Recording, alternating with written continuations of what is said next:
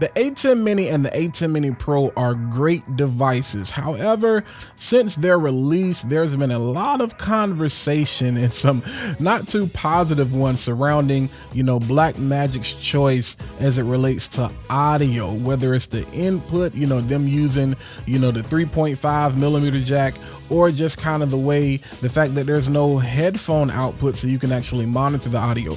If you stick around to the end of the video, I'm going to show you a small little hack, a very simple hack on how you can monitor your audio from the Atem Mini or the Atem Mini Pro. And we're also going to spend a little time just going through the settings so I can make sure that you have the best possible audio settings for your Atem Mini. Let's talk about it. Hey, what's going on, party people, and thanks for tuning in to another video. For those watching for the first time, my name is Walter Jeanette, founder and creative director of Create, Inspire, and Solve. And on this channel, you can expect to find inspiration and solutions that are going to help you build a better brand, grow your business, and also help you create a community around the things that you are most passionate about. So again, thanks for watching. Feel free to hit that subscribe button. While you're at it, go ahead and click that bell so you can be notified every single time that I post new content to the channel. But let's get into today's topic. All right, so what you're looking at right now is we're inside of the Atem software control. Okay. All right. So, and we're specifically on the audio tab. So yours may not default to this. Some of you may end up on switcher. Some of you may end up on media.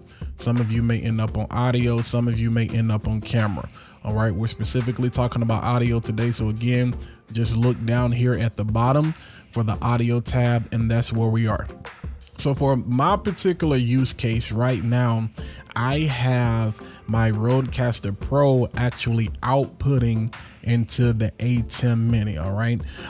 So we just kind of discussed as far as the connections that you will use. Some of you, especially in a live production setting, or a lot of you that use this for ministry inside of church or a faith-based organization, you may be running an output, an aux output from your mixer going directly into one of the mic inputs. And again, we can get into balanced, unbalanced, all of those different types of things, but not really necessary for today's conversation.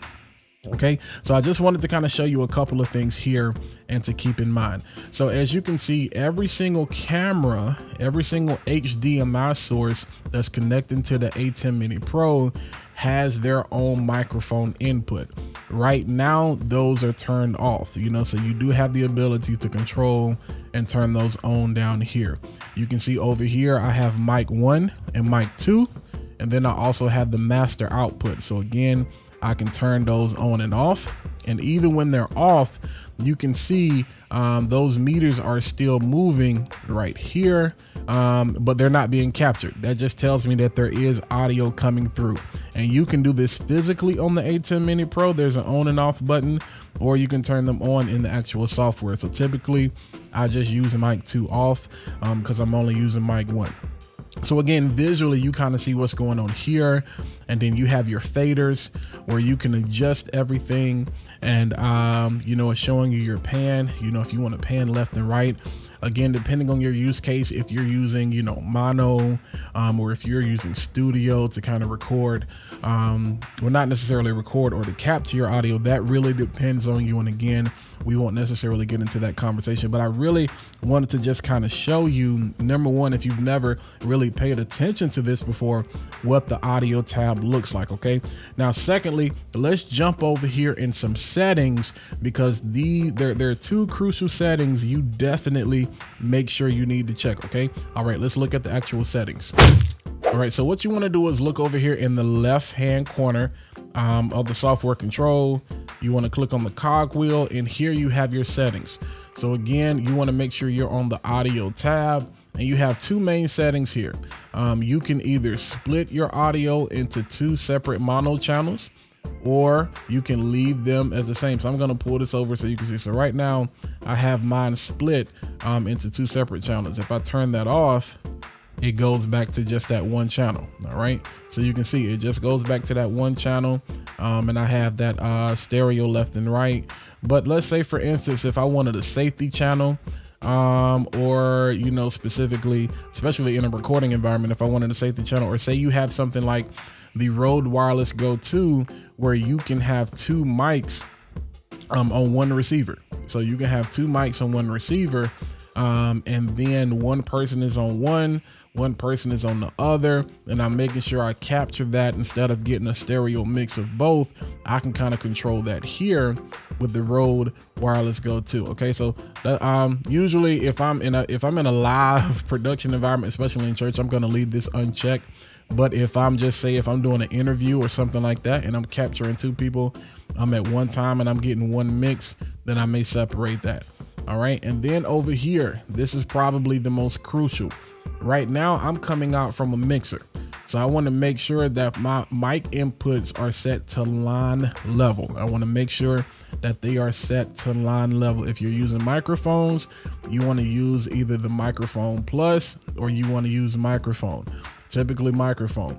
But again, I'm using the mixer. So a lot of you, if you're using in a production space, maybe in a church space, you're probably going to be using line level because you may be running a dedicated aux coming out from your mixer. Most of you probably have digital mixers like the Midas or the Behringer X32 or the Wing or, Presonus or something like that.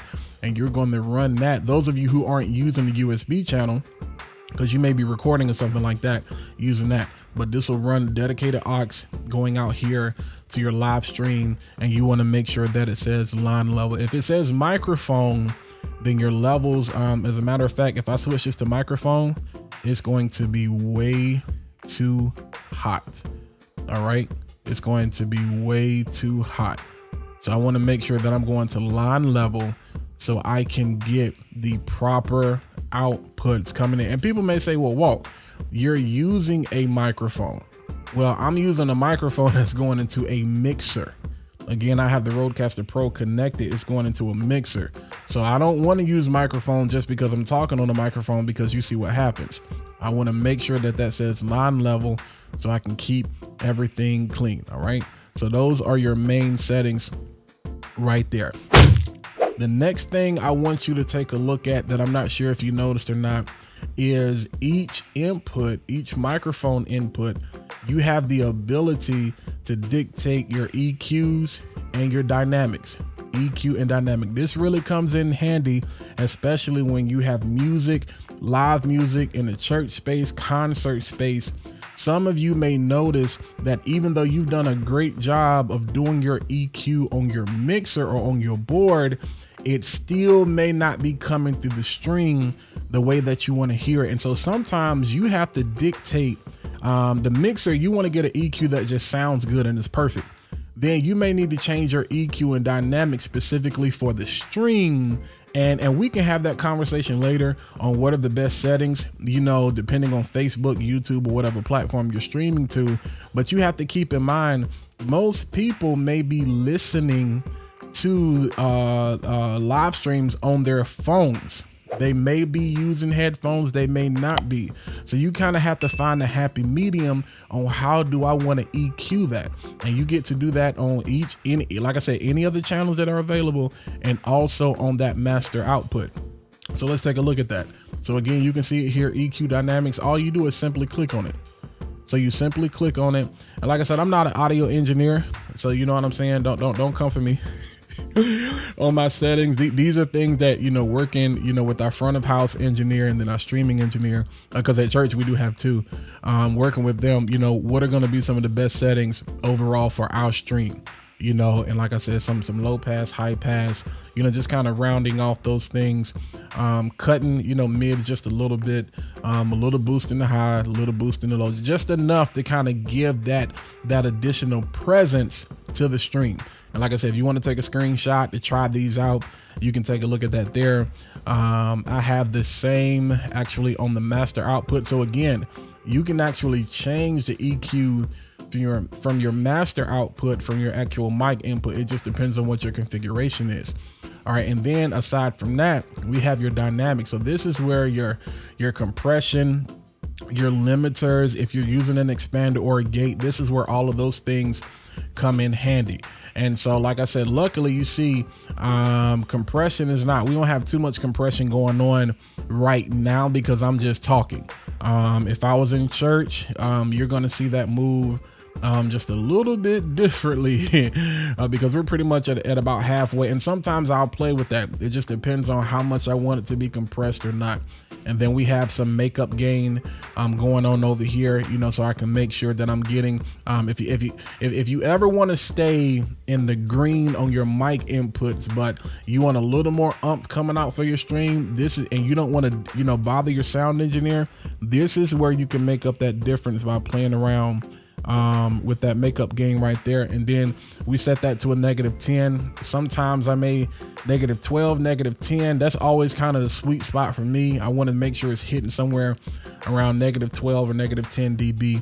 And yeah, and that's how you set that up. And the last thing you want to make sure that you're doing is that you want to save these settings. So anybody that knows, you know, the Atem Mini Pro does not have an off button.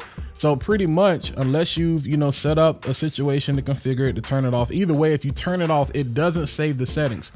So what you can do, I would hate for you to go through all the headache getting all of this set up, and then you come back, plug up your Atem Mini the next day, and you're like, wait a minute, none of this looks the same. So this is the last thing I want to show you. You want to go to File, and then you actually want to go to Save As. Now, right now, mine is on auto save. I don't trust that. So you want to go to Save As.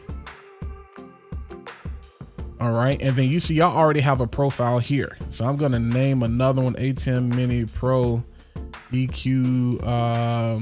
And we'll just put today's date, because again, I'm always kind of playing around with this, trying to find the best settings. And like I said, I don't need to do anything specifically for the switcher keys, any of that. That's not going to apply. So I'm going to get rid of all of that, and you can leave it on if you want to. It's just for me specifically. I don't want anything to do with that. All right. And the only thing I'm going to leave checked is the audio mixer. So I could have just did select all, select none, and then just make sure that my audio is the one that's actually selected. And I'm going to click save. And then what happens is, if you ever turn off and come back, you need to go back to File, and then you need to go to Restore. Then you can pull up the profile that you just saved, and it's going to show you the only thing that I'm opening here is the audio mixer, and there goes Restore, and it goes back to normal. So hopefully that gives you a rundown of audio and how you kind of manage your audio going on with the Atem software control. So of course, one of the biggest gripes that people have with the Atem Mini Pro is that you're unable to there's no headphone jack. So you're basically unable to monitor the audio directly from the Atem Mini Pro. All right. So a couple of solutions that you can actually use. If you're utilizing the Atem Mini Pro like I do, where you're using what they call the webcam or the USB-C output, I'm outputting that into the Ecamm Live software. So what happens is I have the ability to actually monitor my audio from Ecamm Live from the software. Okay, so from my computer. That's number one. Number two, the Atem Mini Pro also has an HDMI output. All right, so I can take that HDMI and I can actually run that into another, like I do, into another recorder, and that has a headphone jack. So either something like the Atomos Ninja, or you may run it into another Mac or something like that and record with QuickTime, which I do that from time to time. Headphone jack there, I can monitor the audio there. Well, let's just say you're in a crunch. One thing you can do is actually open up QuickTime, and then if you go to QuickTime, go to File, and then go to New Audio Recording, you're gonna see this right here. What I can do is go in here, click on this, and select Blackmagic Design.